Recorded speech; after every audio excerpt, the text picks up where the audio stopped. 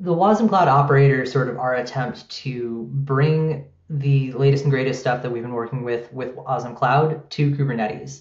We realized that a lot of our customers and a lot of people out there wanted to be able to run wasmCloud, and they happen to already be running Kubernetes, so it just felt like a really good move. Hi, this is your host Swapnil Bhartiya and welcome to TFR Newsroom. And today we have with us two guests from Cosmonic, Dan Norris, Director of Infrastructure, and Taylor Thomas, Director of Engineering. Dan, Taylor, it's great to have you both on the show. Yeah, thanks for having us here. Really appreciate it. Yeah, thanks for having us. Yeah, just quickly remind our viewers, what is Cosmonic all about? So Cosmonic, we are a platform aiming to be the best place to simply run complex applications. The way that we do that is basically using a technology called WebAssembly on the back end. We're trying to just make it easier for everyone to build their applications and deploy them seamlessly anywhere, any cloud, any provider, any infrastructure, whatever you happen to be able to need. Talk a bit about wasmCloud, what it is, and Cosmonic's relationship with that project. WasmCloud is a CNCF project. It's effectively a framework for building out backend applications using WebAssembly specifically. Kind of bridges together the latest and greatest WebAssembly technology with another CNCF project called NATS. So we basically just build all of that. And so Cosmonic is, we're building a company kind of around that, trying to productize it, make it easier for enterprises and whatnot to adopt that technology. This is something that's always a really important distinction. So wasmCloud is a sandbox level CNCF project. It's on its way to incubating, and we've actually done a lot of the requirements that are necessary for even projects that have graduated. We're obviously still a little bit away from that.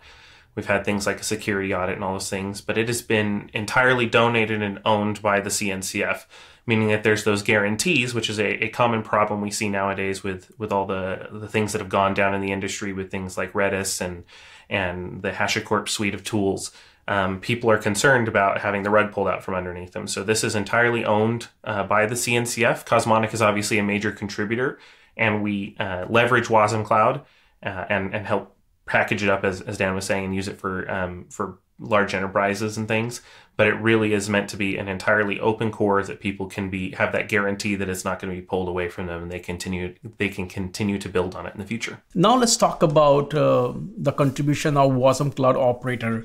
What it is, what value does it bring to the wasmCloud ecosystem? The wasmCloud Operator is sort of our attempt to bring the latest and greatest stuff that we've been working with wasmCloud to Kubernetes. We realized that a lot of our customers and a lot of people out there wanted to be able to run wasmCloud, and they happen to already be running Kubernetes, so it just felt like a really good move. And it was actually something we had put together, 6-8 months ago. We kind of did a closed source and realized just kind of for beta testing purposes, right? And so we decided to donate it because it made the most sense. And so the reason this is important, right? Like, why does anybody sort of care about this is because we see a gap in terms of what Kubernetes is good for, right? Kubernetes is really great at running infrastructure. It's really great at being that abstraction, being able to sort of route traffic or whatever. Where I think a lot of businesses and a lot of people struggle with it is actually delivering applications, right? And wasmCloud's strength is really around the ability to deliver applications and be able to sort of deploy them kind of on anything. So bringing the two together, using Kubernetes, what it's really good for, using wasmCloud for what it's good for, that's the whole reason the operator exists. I really think Dan caught it, but we're very aware as people who are working on a new technology that no one's just going to drop everything they have to move to what's new. It's not a wise business decision for anybody. And so really just the only other point there is that we know businesses have millions or billions of dollars invested into technologies like Kubernetes. So we want to slot in with everything that they do. Our motto has always been compatible with, but not dependent on. And so we're compatible with pretty much anything most people run, but Kubernetes is one of those big ones we wanted to make sure we had really good integrations in for, so that people wouldn't have to reinvent the wheel and it could slot in what they got, like Dan was mentioning. One of the other things that's kind of cool about the operator in the way that, because WasmCloud itself can really reach places where Kubernetes can't. Like you can deploy it on, Raspberry Pis, edge devices, smaller kind of colos, wherever you happen to be, right? Where you may not want to deploy Kubernetes. One of the interesting things about the way that it's built is you can leverage Kubernetes APIs to actually do your deployments. So you can actually reuse investments in things like Argo CD, to be able to deploy your applications using GitOps. But you can have that actually drive deployments to wherever wasmCloud is running by leveraging those APIs because it has such a tight integration. So you don't have to do anything specific for deploying those applications to wasmCloud. It all just kind of happens just like you would deploy anything else in Kubernetes. And again, it's just because it has this really tight integration. Of course, when we talk about Wasm, or when we talk Kubernetes, people always say, hey, what's next? So is something really next, when it comes to Kubernetes, or Kubernetes is kind of technology like Linux kernel, which is there will be a lot of things around that. How do you see Wasm and Kubernetes? I think something here is another phrase that a lot of projects say, and we really try to live by, is it's better together. And we've always had this idea of it's evolutionary, right? We started off with bare metal things, and then we started running VMs, then we ran containers in Kubernetes, and Wasm is the next level thing. Wasm can run just as well on bare metal or a VM or a container, and Kubernetes is, like we've said before, it's great at managing infrastructure. And if you're using it for that purpose, this is just one other way you can manage your infrastructure and to run Wasm on top of, which is what the WasmCloud operator does. Where I see it going is Kubernetes is, in some ways, I think it's definitely one, right, in the market. Like it's kind of you'd be hard pressed to find anybody who's not trying to leverage Kubernetes in a cloud provider or anywhere else to be able to run their infrastructure, run whatever. Where I see it going in some ways is like, you'd mentioned the Linux kernel. I almost think of it as like systemd. It's not a thing that people really get passionate about, right? But it's something that's a building block that you happen to be building on top of, right? Where I see WebAssembly happening is hopefully being that next building block that we end up using, right? To run more of the Docker's a bad analogy, but more of kind of in terms of being that like way that we actually deliver your software, right? So then now we can just kind of put it anywhere. Kubernetes can, be the thing that's kind of doing the low level scheduling, but we can operate at a much higher level, being able to focus more on the application layer and less around like how do I get ingress traffic? How do I manage all my compute resources, right? We've kind of solved that. Kubernetes is really the way that we do it. When it comes to, Kubernetes controllers, talk about what kind of things you're seeing there, and is the operator part of the trend, or is kind of an exception? We've actually come up with some terminology we've used for this, and there's kind of two emerging models from this. There is alongside, and there's wrapped. And a lot of the models you see right now are wrapping WebAssembly. And why we call it that is when you are wrapping WebAssembly, you're essentially treating it like a container. Kubernetes is meant for containers. Now, yes, there is a theoretical future where you have new versions of some of the underlying things that are used underneath the hood, like CRI and all those types of things, if you're familiar with those. And those kind of things could evolve to support more than containers. But really, it's meant to be containers. And a lot of the problems we talked about, Dan mentioned earlier about this idea of being able to run things on the edge and being able to run in different locations. Kubernetes only really can run inside of one region, one cloud region, one data center, whatever it might be. It's not very good at spreading out to all these different architectures. And so when you have a WebAssembly component that you're treating basically as if it were a Docker container, because you have to make it look like a container inside of Kubernetes, you're inheriting all those same restrictions of running Kubernetes.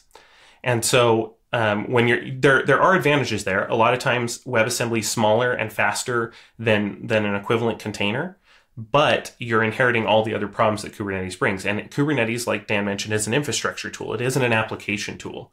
And so with WebAssembly components, you get application level things. And that's where the alongside model comes in. And that's what we do with the operator. Like Dan said, this is something that sits in and integrates in with the Kubernetes APIs. You're still able to use like kube control apply. You're able to use all those same kind of tool sets, and you're still able to leverage things like ingress and all those tools that are available to you. But it allows you to bridge into other things. You're not restricting yourself to the Kubernetes cluster. You're actually even able to, we always jokingly say that we unintentionally solved Kubernetes federation with the operator, because wasmCloud can operate as a flat network topology. We call it a compute mesh sometimes. It isn't a service mesh, it's a compute mesh. You're able to link and compute from all over the globe into a single logical cluster for all intents and purposes, which means you can bridge multiple Kubernetes clusters or multiple edge regions. And there's people who are in the wasmCloud community who have spoken about this vocally, about how they use Kubernetes, but they couldn't do the stuff they're trying to do with plain Kubernetes. They do it by integrating alongside it rather than trying to wrap it and make it look like it's just a faster, smaller container. Earlier, you talked about, Redis and HashiCorp. Talk a bit about the importance of open source for Cosmonic. And since you did mention those two cases, how do you see those trends? As they're anomalies, or you're like, hey, this keeps happening in the open source world, but we also continue to do the course correction that we saw with OpenTofu or with Velki or IBM acquisition that might change things for HashiCorp? So the important part is, right, at least certainly when it comes to technology like wasmCloud, is that fundamentally it is a CNCF project, right? Which means it's open governance. It's part of a foundation, just like Velki, just like OpenTofu has now become, and a lot of the other pieces of software that we rely on day to day, right, that were originally single vendor. We're seeing a lot of those forks now come out who are specifically being donated to foundations, right? So the way that we look at it with the stuff that we work on, right, is, we're definitely open core, open source first, right? We try and bring everything back into the Wasm Cloud side. Obviously, we work for a company, and at some point we have to make money. There's a profit motive there, as with everyone does, right? But I think the way that we look at it is all of that stuff should be value add that, we bring to the table that no one else can. But everyone should be able to run this stuff and take it, wherever they want to, right? All the APIs should be open. The brilliant part, I think that it's a little underexplored, but WebAssembly as a technology, right, gives us these such great abstractions and pluggability. So the way that we've done that is like all of our APIs are effectively pluggable, right? You implement a component, you consume an API that's defined via WIT, which is the interface descriptions, right? Which means that you or anyone else could take this stuff off the shelf, implement that API, and then you're most of the way, to where you need to be for your own corporate needs or whatever. And so like that's the way that we approach kind of our product development, is like you should want to come to us because we are either the best at running it, or there are features that we can do that just is a no-brainer for you to pay us for, right? But the point of open source is that you should be able to take all this, run it, and you're really betting on the longevity of that technology. So it should be open. We really do care about this. Anything that is open, we've been trying to follow, and we've been trying to show that with our actions. We like the frank answer is what Dan gave. Like, everyone has to make money at some point when they're running a business, but those value adds are the most important. And what we're trying to avoid is what has been called the FOPEN source, right? Like it's fake open source. And it's not that like the project isn't open, it's that they end up being owned by those single companies. And as our project continues to grow, we keep seeing more and more contributors from other people, and they all have a voice and a stake in what we do. And we show this through our weekly community meetings, through making sure we discuss things in issues on GitHub, and on all the things you should be following in an open source project, but also by committing to being a part of a foundation, having this governance. And so that's very important to us, because that's how WebAssembly grows, is we have to have these open standards, not things owned or locking you into a single company's vision of the future. And everything we do is focused around saying we're confident enough in the technology, both as a project and then also what we're going to offer as Cosmonic, that you'll want to use that technology. But we don't want to force you to use that. And the combination of WebAssembly plus being an open source project that's part of a foundation really shows our commitment to that.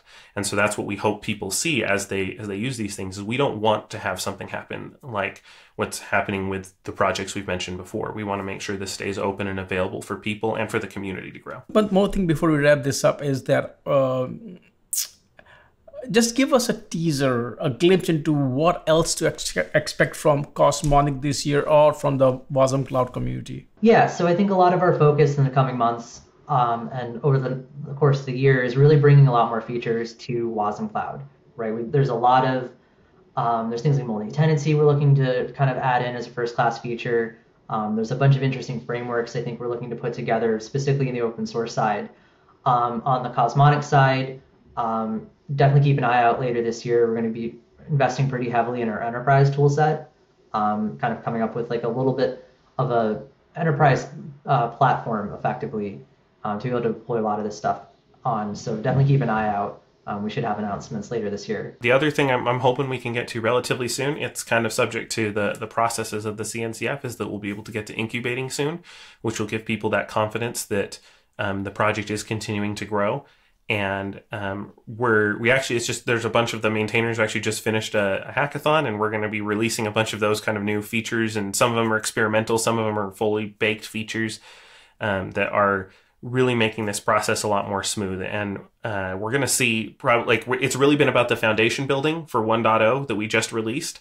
And then now that we have that solid foundation, that is the culmination of almost 5 years of work since the project's initial creation, the initial kernel of the idea. And that now has this solid foundation that we can start building and adding all these features that community members have been invested in having or building or whatever it might be for their use cases. And so we're really looking forward to seeing a lot of those come out of the woodwork, like Dan had mentioned. Dan, Taylor, thank you so much for taking time out today and talk about wasmCloud, Cosmonic, the wasmCloud operator. Thanks for great insights there. And I will look forward to chat with you guys again soon. Thank you. Thank you so much. Oh, great. Thank you for having us.